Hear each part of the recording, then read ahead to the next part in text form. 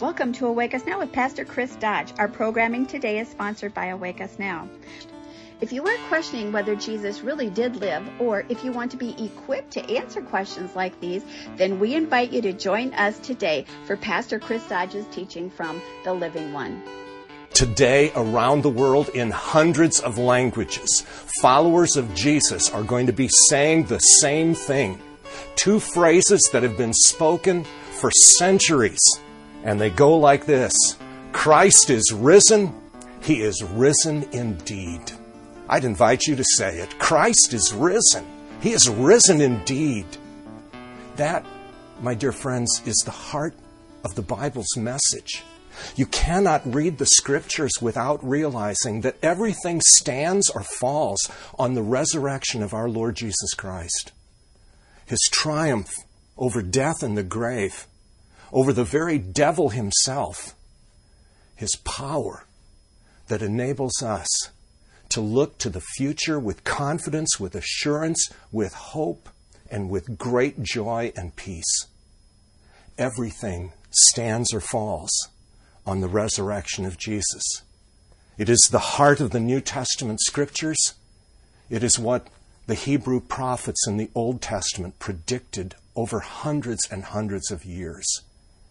And today, you and I have the opportunity to reflect on the greatest message the world has ever heard. But make no mistake about it. This is not simply one of those little stories from the Bible. This is the heart of the Bible. And the Apostle Paul, nearly 2,000 years ago, made it very clear that without the resurrection of Jesus, we have no hope. This is the way he expressed it in 1 Corinthians chapter 15, verse 14. Something that was written just about 20 years after the resurrection of Jesus. The Apostle Paul wrote, and he said, "And if Christ has not been raised, our preaching is useless, and so is your faith." He was writing to dedicated believers, and he was making it very clear, if Jesus is not alive, then we have nothing. And our faith is absolutely useless. But if Jesus is alive, it changes everything. And so today, we are going to tackle a question that has caused many to ponder and reflect for nearly 2,000 years. It is an incredibly important question to ask, particularly in this very skeptical day and age. And the question is simply this: who would invent this? Who would invent the resurrection of Jesus? You know, over the years, I've had the opportunity to talk with many people and correspond with many people who have considerable doubts and many questions about the New Testament, about the teachings of Jesus, and specifically about his death and resurrection. I've encountered people who don't even believe that he ever existed, and I'll just say that is something that even atheist historians say is ridiculous. It is very clear from the evidence that we have outside of the New Testament that there was a Jesus, that he was crucified, and that his followers declared he had risen from the grave. That, my dear friends, is just simply a fact of history. And those who've bought into crazy conspiracy theories need to look once again at the evidence itself. Because if Christ hasn't been raised, our faith is useless. But if Christ has been raised, you desperately need him.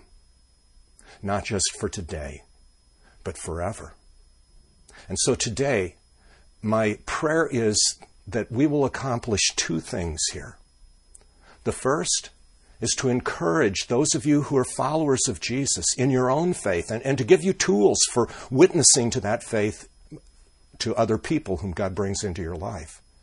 But my second prayer is that what I'm going to share here today will be something that will speak directly into the hearts and minds of those of you who do not believe in Jesus, who have considerable questions, doubts, great reservations, or have simply dismissed it and are merely going along for the ride right now. I pray that as we talk about the question, who would invent this, that the Holy Spirit is going to speak into every one of our hearts and our minds and our very souls. So, let's deal with the question, who would invent this? We're going to take a look at 5 different things that come out of the New Testament scriptures and out of the earliest testimonies we have about the death and resurrection of Jesus. 5 things that cause us to look at the New Testament and simply say, no one in their right mind would invent this as a story. It has instead all of the indications that these things really happened. And where we're going to begin is with cowardice. We human beings like to put on a good face. We like to tell stories that make us look good. We'd rather not be totally embarrassed by an account of what happened in our previous life. And when you look at the New Testament, one of the things that you see is the people who wrote down these words, eyewitnesses, individuals who were intimately connected with all of these events. They did not hesitate to say how badly they failed. Cowardice is all over the pages of the Gospels. Individuals who knew Jesus, who walked with Jesus, who talked with Jesus, who saw his great miracles. When push came to shove on the week that we call Holy Week, they failed miserably. Let me just give you a few examples. First of all, I just want to say, not only did they fail miserably, but this is embarrassing stuff. If you are a follower of Jesus and have to admit the things that these individuals had to admit, you would be embarrassed. I believe so were they. For example, one of Jesus' followers, one of the 12, a man by the name of Judas Iscariot, was an individual who, alone among the 12 apostles, held an office in the ministry of Jesus. He's described in the New Testament as the treasurer. He had if I can put it this way, he had a church office. And yet, he would sell his soul for 30 pieces of silver and then regret what he had done. And rather than turning to the Lord for forgiveness, he took his own life. You look at that, it's embarrassing. Someone who was with Jesus for possibly as long as 3 years or so and blows it in the end. But he's not the only one. We look at the disciples, the rest of them, the 11. They were with Jesus in the Garden of Gethsemane. They saw him arrested. And then they ran like scared rabbits. They were out of there. And we don't see them at all, with 2 exceptions, in the rest of the story of those hours that went forward from Thursday night by our calendar until Sunday morning. They were cowards. They ran. And then you have the example of Peter, the one who spoke the boldest, who said, after the Lord predicted they would all flee, Peter said, "Not me, I'm ready to die for you." And Jesus' response to Peter was, I tell you, before the rooster crows twice, you're going to deny me 3 times. And Peter did. He cursed like a trooper in front of a little slave girl, claiming he never knew the man. He had nothing to do with him. And Peter, one of the great leaders in the early Jesus movement, was an absolute failure on the night when Jesus needed him the most. Only one of the disciples would actually be at the cross, John. It is, quite frankly, an embarrassing record of cowardice. And it makes you pause and think, who would write this down and share these things about themselves unless they knew it was true and unless something had changed them totally? Which leads us to the second thing. A second cause for looking at the New Testament and Scriptures and saying, you wouldn't invent this. And it all revolves around the crucifixion itself. We've become accustomed to Jesus on the cross and his burial, the story of his resurrection. But the fact is that in the first century, the very concept of crucifixion was scandalous. You wouldn't invent a great hero who's crucified. It just doesn't work for the culture of the day. In fact, this is what historians refer to as the principle of dissimilarity. And what it means is this. The early believers proclaimed a message that no one in the Jewish world expected. There was absolutely no expectation that the Messiah, whom everyone was looking forward to in the first century, no expectation that the Messiah was going to be crucified. Because crucifixion, frankly, was a sign to devout Jewish people of rejection by God. In the Torah, they were told, whoever is hanged on a tree is cursed of God. On top of that, the humiliation of crucifixion is absolutely mind-boggling. Stripped naked, brutally beaten, nailed to a cross, can't even scratch your nose. Today, many medical scholars believe that Jesus died of heart failure, of asphyxiation. That's the argument. Which of the two? The fact is, the New Testament says he chose to lay down his life. But crucifixion is just not what you would invent to win the world. It's that simple. A third thing, what I've labeled corroboration. The individuals who first told the story of Jesus' resurrection. Again, the story is familiar to many people, but because of its familiarity, many people do not realize how radical the New Testament account is, because our culture is so different today, but their culture was uniquely different from our own.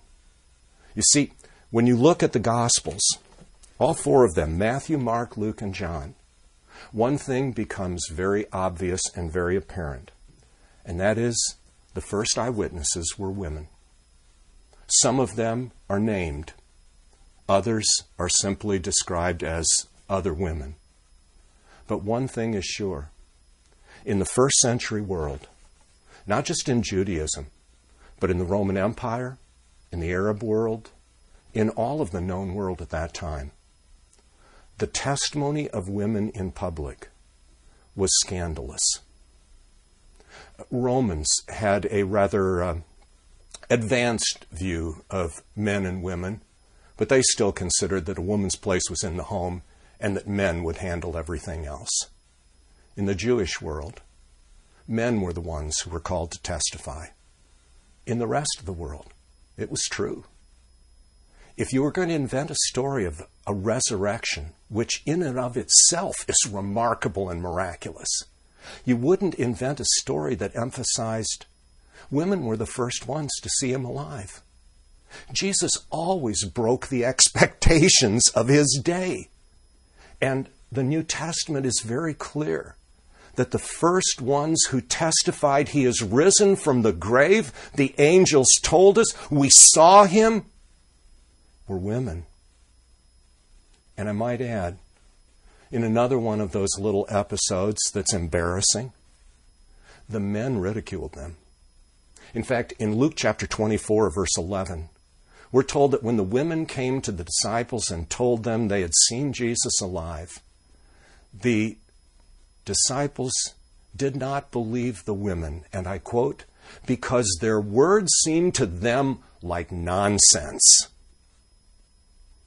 The reaction of those men was the same reaction that many people today have.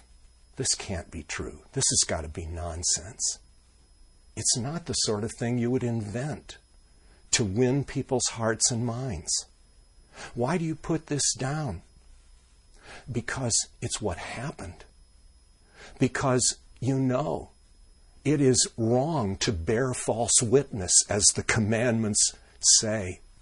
Because you know, although the truth may hurt, the truth is of more value than anything else. You don't invent this. You relate what happened. There is a fourth item, And that is just frankly confusion. Confusion all around. Not just confusion amongst Jesus' friends, but confusion amongst his enemies as well. The fact of the matter is, no one expected this. The disciples were not looking for Jesus to rise from the grave, even though he had told them that's what was going to happen. In fact, in the Gospel of Matthew, Jesus relates very clearly that he's going to be crucified. But they just don't get it. It was totally different from what they expected, what their culture said, what they believed was true. After all, dead people who are crucified don't come back to life. It is so incredibly brutal. And the Romans were so incredibly thorough. Well, no one expected it. Well, almost no one. Because the high priests who orchestrated Jesus' crucifixion would go to Pilate and say, we need to have guards over the tomb. Because this guy said, they apparently listened to Jesus better than the disciples did. They said this guy predicted that he would rise on the third day, and we've got to make sure that nobody comes and steals the body. And in doing that, they weren't expecting a resurrection, but they wanted to make sure that no one would pilfer the tomb. No one expected Jesus to rise. And finally, courage. That is something else that stands out in both the New Testament scriptures and in the record of early historians, both believers and non-believers. There is one thing that everyone is agreed on, even those who did not believe in Jesus, and that is this. These individuals became incredibly courageous. You would not invent this kind of story if you wanted to win hearts and minds. But these individuals were bold and courageous. They risked and ultimately many of them gave their lives rather than deny that Jesus had risen from the grave. That in and of itself is a powerful and incredible testimony that ought to cause us to look at this more closely and to realize you wouldn't invent this. Some have suggested over the years that the disciples just lied. They made it all up so they could write a best-selling book. Well, let me tell you, the royalties never reached them. But there's something else you need to realize. And that is, I'll just put it this way, liars who know the truth make notoriously bad martyrs. If the disciples did lie, they knew they were lying. You know, if the body was buried in the backyard of John's place up on the Sea of Galilee, it is amazing that none of them recanted. Liars who know the truth make notoriously bad martyrs. But we have the testimony from early believers and non-believers alike that these individuals were willing to boldly lay down their lives rather than deny the name of Jesus. And that, dear friends, ought to cause every one of us to sit back and reflect and seek the guidance of the Spirit of the living God. Because, quite honestly, the evidence for the resurrection of Jesus is remarkably powerful. And in the last generation, a huge sea change has taken place among those who are historians and theologians, both believers and unbelievers, atheists, agnostics, and devout followers of Jesus. Even Jewish historians and theologians freely concede that the evidence, both from the New Testament but also from the records of the Romans and the Jewish people of that era, the records clearly indicate there was a Jesus. He was crucified by Pontius Pilate. His disciples did claim that he had risen from the grave, and they banked their lives on that. That is a powerful testimony. And I believe the only reason people dismiss that is because we have not come to grips with part of our culture. A culture which has said miracles don't happen and God doesn't exist. But if God does exist, and I believe He does, and I believe the evidence is becoming more and more powerful all the time, then God does these things. And this is the hope of the world. A great deal of study has gone into the resurrection of Jesus. In fact, an individual whom I first encountered over 40 years ago, at that time he was a professor here in Michigan. He has written extensively on the resurrection of Jesus, and in fact, is today considered the greatest scholar on Jesus' resurrection in all of the world. As one other very brilliant scholar has put it, this guy right up here, Michael Licona, he says, only one person knows more about the resurrection of Jesus than Gary Habermas, and that's Jesus himself. Just a short time ago, Gary Habermas published the first of 4 volumes that basically sum up the research that he and many others have done over the last 60 years. This volume, it's a hefty volume. It's right up here. It's thick. It's over 1,000 pages. It's weighty. It weighs 5 pounds. I checked it out on the scale. I read it just recently. It is not what you would call beach reading. It is loaded with footnotes. It quotes scholars from all backgrounds and all beliefs. But it lays out a very clear case, as the result of a lifetime of study, that He is risen. He is risen indeed. And dear friends, I personally am convinced Jesus changed my life. I grew up in a Christian home. I always believed in Him. I believed in God. But I had plans for my life, and my plan was go to the Air Force Academy and become a fighter pilot. That was my goal and my desire. Then I got into an argument with a pastor over, of all things, politics, and I decided I would prove to him that Jesus would support my political view. I started reading the New Testament as a teenager, and it absolutely changed my life, and it changed the trajectory of my life. It's why I have been a pastor for about 45 years now. I have seen in the Scriptures the truthfulness of God and the power of the Lord Jesus Christ. I've encountered Him personally in my own life. He has changed my mind and changed my heart in addition to my direction. Over the years, I have seen Him move in remarkable ways, things that frankly cause me to fall to my knees in awe. He is real, and He is risen. And you and I desperately need what only He can provide. Because only the living God can save us. And only the living God can pay the ultimate cost for our rebellion against Him. And that is the heart of the gospel's message. That the Lord Himself came down, took on human flesh.